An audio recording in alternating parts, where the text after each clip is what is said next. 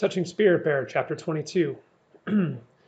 After Edwin left, Cole spent the rest of the afternoon carving. At one point, a downpour forced him to roll the log close to the cabin. He stretched a tarp out from the cabin wall so he could keep working. By nightfall, he had finished the eagle. Already, he had decided to carve a wolf next. The next morning, after visiting the pond, he washed his clothes in the stream.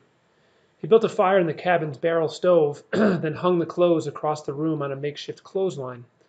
If he hung his clothes outside, they would never dry. That afternoon, he tried to make himself invisible.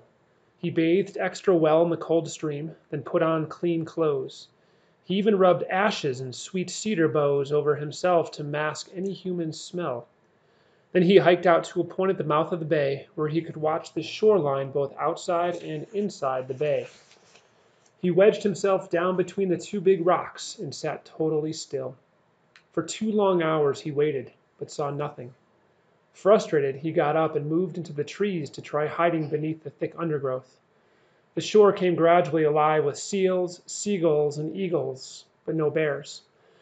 Finally, chilled to the bone, he returned to camp. Several more times before Edwin's next visit, Cole tried being invisible, but had no luck. One morning, a beaver swam around him as he sat in the pond. At first, all he could see was a V-shaped ripple on the surface as the big animal swam closer and closer. Cole cleared his mind, breathed deeply, and sat completely still. The beaver swam even closer. Suddenly, Cole reached out and tried to grab it. The beaver exploded in the water, slapping its tail with a loud whack before disappearing. That was the only time the beaver ever came near. Cole regretted betraying the beaver's trust. He couldn't help but think how many thousands of times he had done the same thing to people. That night, he danced the beaver dance. He realized that a beaver had persistence, patience, and ingenuity. By using only its front teeth to chew down one tree at a time and dragging each one into the water, it eventually made a home that could dam a whole river. The next day, Cole began carving a beaver's head.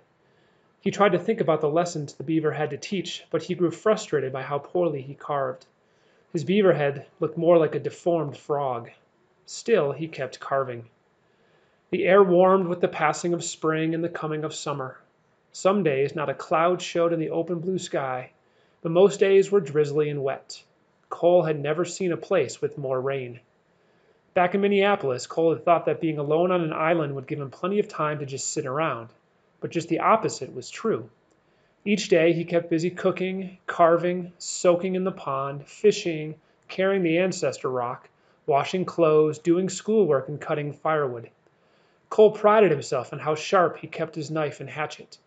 Many nights he sat in his bed, working them against a flat stone until they could shave paper. Cole also continued to explore and look for the spirit bear, but still the bear did not show itself. Each night, Cole tried without luck to find the feelings to dance the dance of anger. Weeks passed, but the large blank space he had reserved at the bottom of the totem for his anger carving remained empty. During one of Edwin's visits, Cole expressed his frustration. "I've tried to be invisible," he said. "I hide and try not to smell like a human. I've even smeared cedar boughs and ashes all over my body, but I still haven't seen the spirit bear again." "Maybe you still aren't invisible," Edwin said, climbing into his skiff to leave. "Have you danced the dance of anger yet?" Cole shook his head. Edwin pulled the starter rope and brought the engine to life. He motioned for Cole to push him out from the shore. Cole felt helpless as he watched the Tlingit elder disappear across the water. This time he had stayed barely long enough to unload supplies. Didn't he care? Was he mad? Cole returned to camp and spent the rest of the day carving. As he carved, 2 questions haunted him. What was the one thing that would help him heal, and how could he become invisible? Many days Cole still fought hard to escape his familiar rage. He kept reappearing for no reason he could understand.